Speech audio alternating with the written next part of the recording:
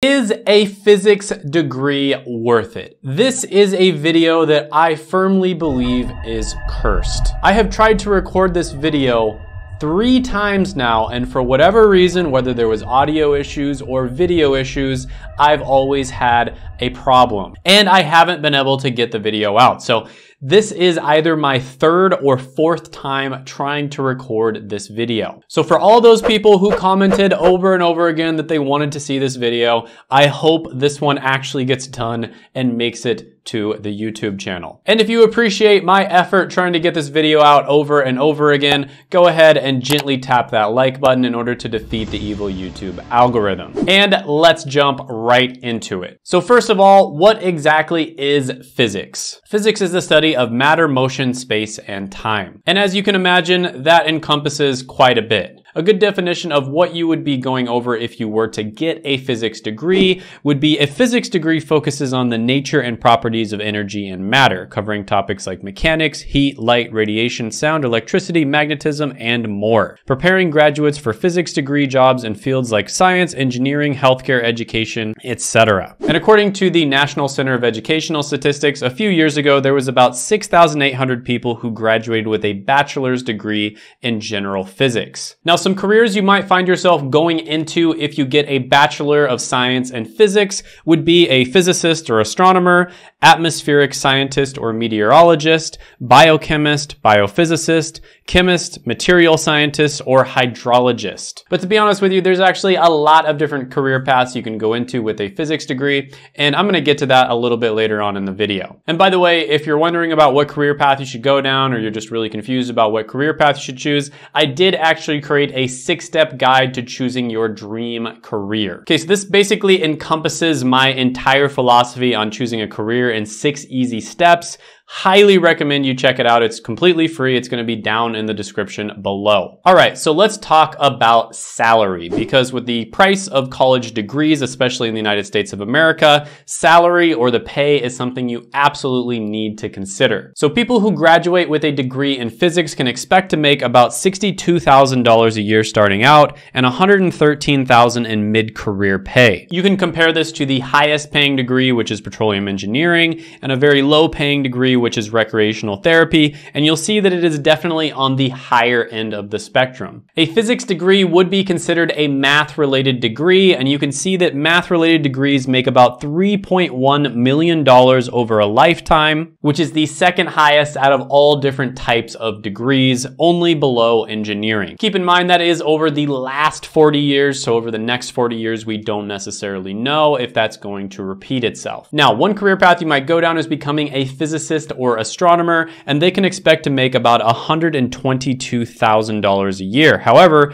keep in mind that you have to get a doctoral level degree, generally speaking, to become a physicist. Material scientist wasn't on BLS, however, a similar career, which is materials engineer, makes around $93,000 a year, and this is a bachelor's level degree. And biochemists / biophysicists make about $94,000 a year. So you can see that there are a lot of high paying careers that people who get a physics degree tend to go into. So overall, when it comes to the pay, I'm going to give this one a score of 9 out of 10. Next, let's talk about satisfaction. Now keep in mind that satisfaction is by far the most subjective section, and for one person, a career with a physics degree might be extremely satisfying, and for another person, it might be horrible. So just take this one with a grain of salt. But with that being said, one of the most important parts of job satisfaction, in my opinion, is meaning. That is how much you think your career positively impacts the world. And people who get a physics degree tend to go into careers that have relatively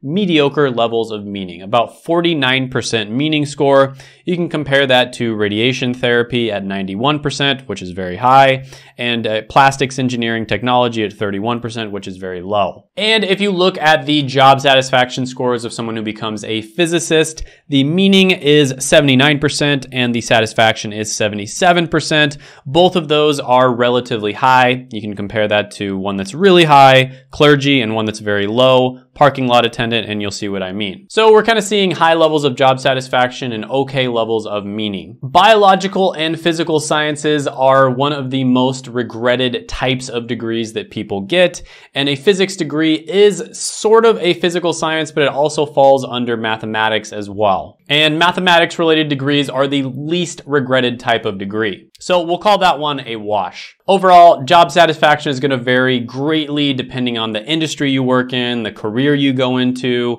what you personally like, the company you work for, etc. So overall, I'm going to give this one a satisfaction score of 8 out of 10. Next on the list, we're going to be talking about demand. And demand might actually be the most important out of everything because demand tends to determine how satisfied you are with your job and also how much you get paid. So overall, for physicists, BLS projects they're going to grow about 7% over the next 10 years, which is faster than average. Materials engineers will grow at 2%, which is slower than average. Atmospheric scientists will grow at 6%, which is faster than average. Biochemists and biophysicists grow at 4%, which is about as fast as average. And states that have high levels of employment for physicists are California, Maryland, New Mexico, Texas, and Illinois. But one of the nice things about a physics degree is it tends to be extremely flexible. And one of the big reasons for that is very similar to engineering degrees. Physics degrees tend to be very well respected. In order to graduate with a physics degree, you have to be extremely smart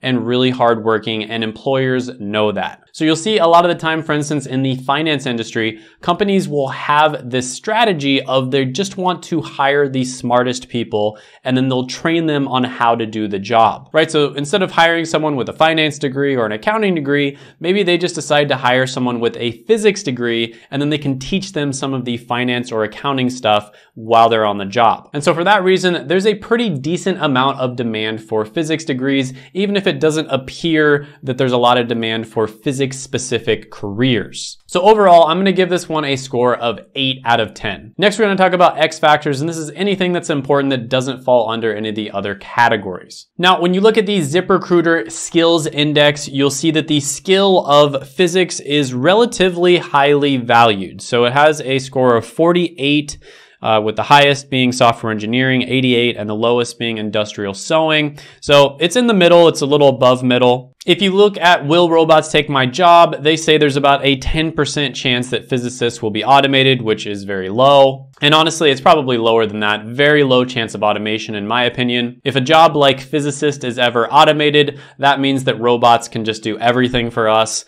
and we won't really have to worry about anything. We won't really have to work. Same thing, in my opinion, goes when it comes to outsourcing. This is not a job that's going to be easily outsourced because it's going to be very important for you to be able to clearly communicate with your colleagues. Now, when it comes to the level of difficulty, physics is going to be one of the most difficult degrees by far. And I actually made a video on this, and physics came in at number 1. Physics was the hardest degree. You can check that video out right here, wherever I put it. So that can be a pro or a con depending on the way you look at it.